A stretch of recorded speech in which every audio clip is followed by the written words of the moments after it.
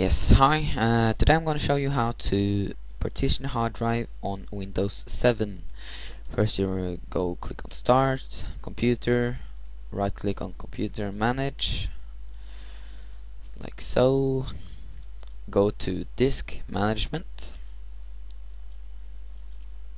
Click on your main hard drive here. The default is C. And here you see the main one. Right click on it. Shrink volume.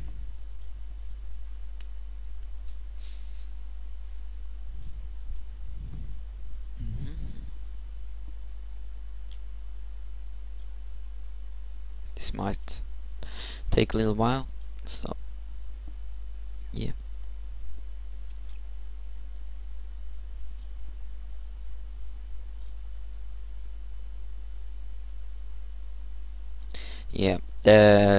Here it comes to how much you want to shrink it.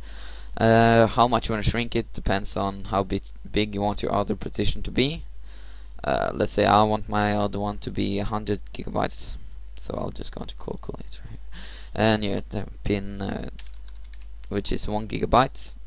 1024 megabytes is 1 gigabyte times 100 equals, yeah, basically 102,400.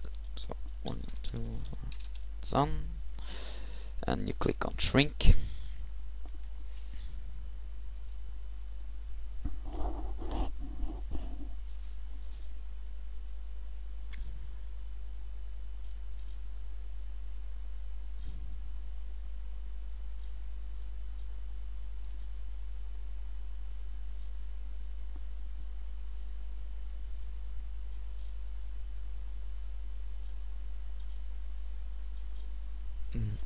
And this also might take a little while, but yeah. Here we have 100 gigabytes of unallocated space.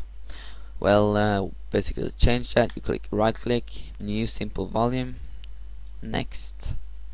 This is, yeah, you want it as big as it is, next. And this is basically it doesn't have any, it doesn't matter really what you choose, but is what you prefer. As default is C, and you'll choose the one that you want in front of your hard drive. And click next, format, and here you click just basic files, call that. This is what you want to call the hard drive. Just leave that at default and click next and finish. It says here formatting. And there you go, you have another partition. This should now be good. Just close that.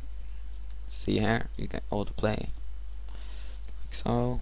Just computer, and you have basic files, as I called it, and you see the drive letter right here. Well, thank you for watching. Hope this helped you out.